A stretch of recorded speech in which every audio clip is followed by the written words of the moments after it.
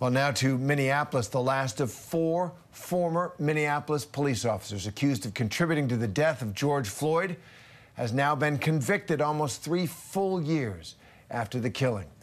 A judge today found Tou Thao guilty of aiding and abetting first-degree manslaughter after he waived his right to a jury trial. State prosecutors called the conviction, quote, historic and the right outcome.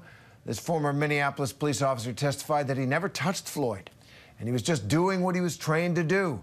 Tou is the last of the 4 former officers involved in Floyd's death to be convicted on state charges. All 4 are currently serving federal sentences after they were found guilty of violating George Floyd's civil rights.